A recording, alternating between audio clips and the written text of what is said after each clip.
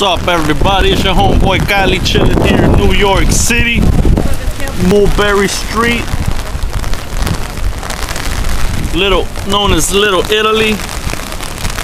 Just finished drinking a bunch of beers with my brother right here on the same restaurant where the head of the Gambino family was killed on his birthday back in 1972.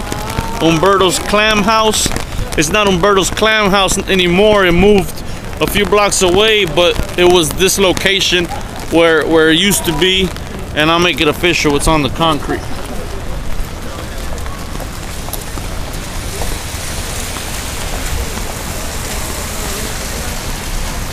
Umberto's.